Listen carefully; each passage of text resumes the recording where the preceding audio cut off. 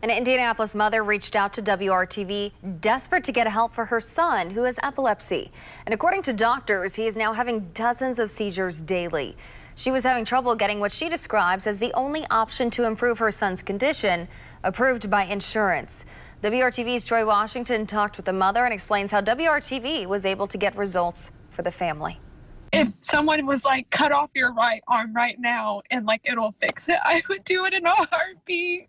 Sarah Hampton's tears said it all. A mother just looking for a way to help her son. On good days, he's having about 19 focal seizures a day, to where his hand is shaking and he's unable to use that part of his body. 2 years ago, her son Jaden was diagnosed with epilepsy. We're scared because it's progressed so rapidly within 2 years. It's like, what is another 2 years going to be like? Will he be paralyzed? Will he lose that mobility? Or worse. People can die from epilepsy. I'm so afraid that what if he just has one really bad one and that's it, and I lose my son forever?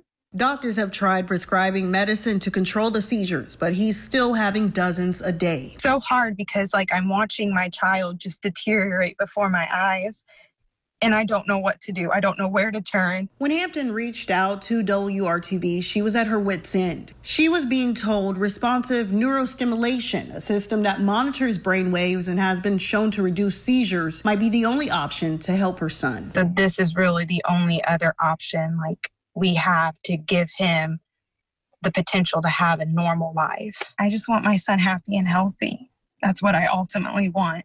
And I feel like that's what this surgery will do.